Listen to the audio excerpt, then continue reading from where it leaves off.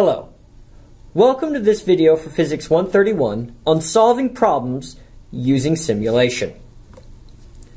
So, simulation is going to be a tool that we use frequently in this class to solve problems. Why? Well, many physics problems are not solvable just with algebra. Now, you might have suspected this and figured that, well, okay, maybe not with algebra, but maybe if I invoke some higher math, such as calculus, I can start to do real physics problems. Well, that helps, but even with calculus and some of the most sophisticated math that I know, you still can't solve most of the interesting real-world problems that we have. You can solve models, you can solve simplifications, but to really try and get everything, the problems are actually undoable.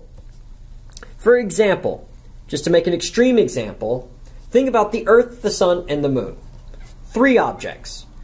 And 3 objects described by a force law from the 17th century that I can write down for you that says the force of gravity between 2 masses, say the Earth and the Moon, the force of gravity between them is their masses and the distance between them squared. That's it. So, it's a simple equation that describes the forces between these 3 objects. You don't need to know this equation yet. I'm just using this as an example. Simple law. 3 objects. So far apart, it's perfectly reasonable to treat them as points. You cannot write down an equation that describes the motion of the Sun, the Earth, and the Moon. Even that simple 3-object system with this seemingly simple-looking force law from the 17th century, you can't write down an exact solution. So, what you have to do is go to simulation. Moreover, the ideas of simulation that we're going to be discussing in this video and throughout this class are being used more and more in essentially all fields of science to solve complex problems. In the fall 2015 semester, one of the SIs for Physics 131 was using these same ideas to solve problems in his life science-based senior honors thesis as an undergraduate. So hopefully this impresses upon you the relevance of this technique to all fields of science and medicine in the modern day. So, alright, simulation's important. What's the philosophy, the premise behind the idea of simulation?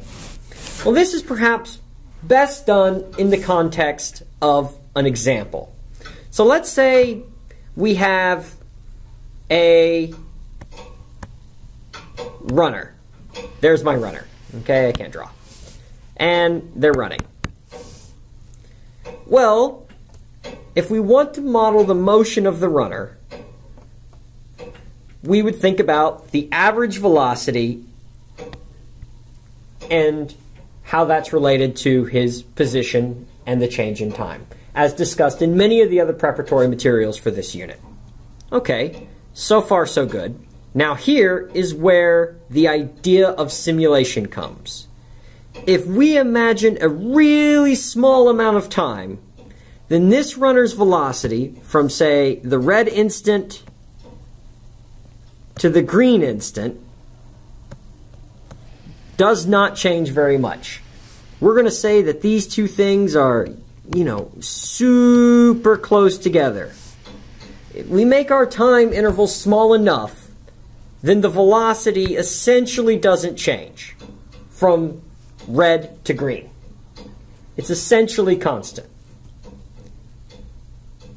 So, if that's true, then the average velocity, which I've written this way this time, you will see me write it both this way and this way. I'm using inconsistent notation because the scientific world uses inconsistent notation, so it's important for you to have seen both. Both of these mean average.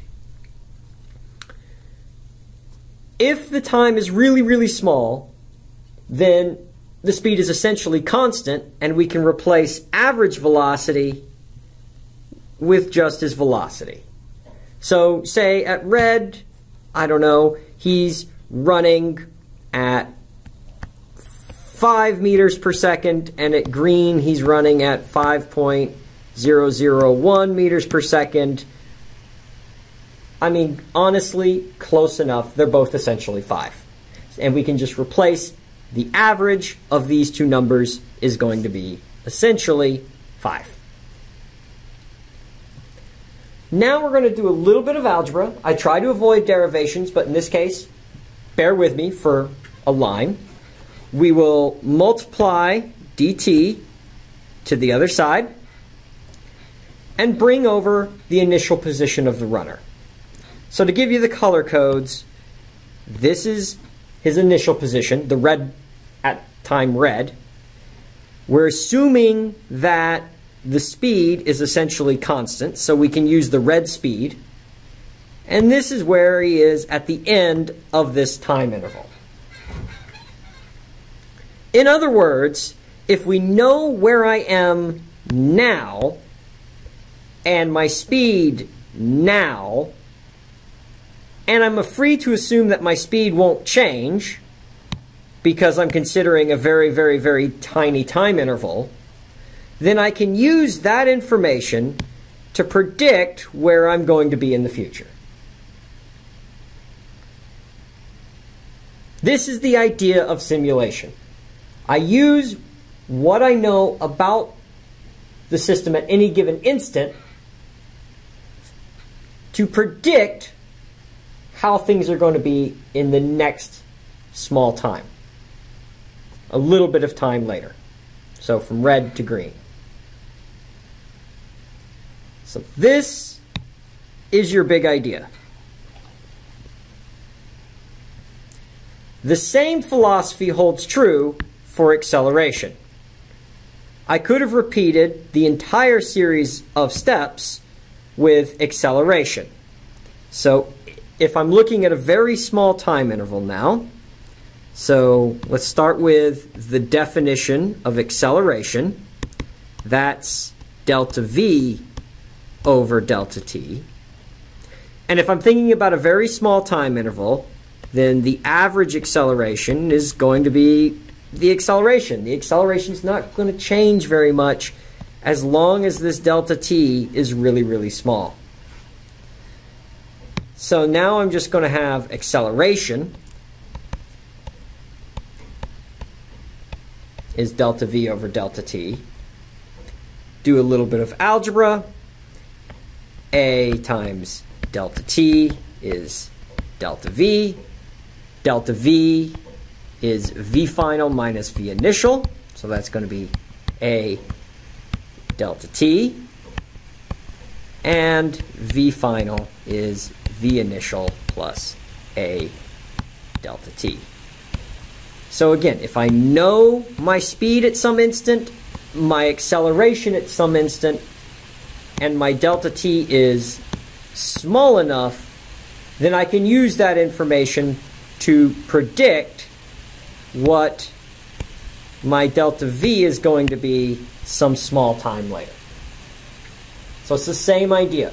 We'll be doing this throughout the course with a wide variety of concepts, from forces to temperature to entropy. We'll be using it quite a bit. In all cases, you're using what you know now to predict what will happen a small time later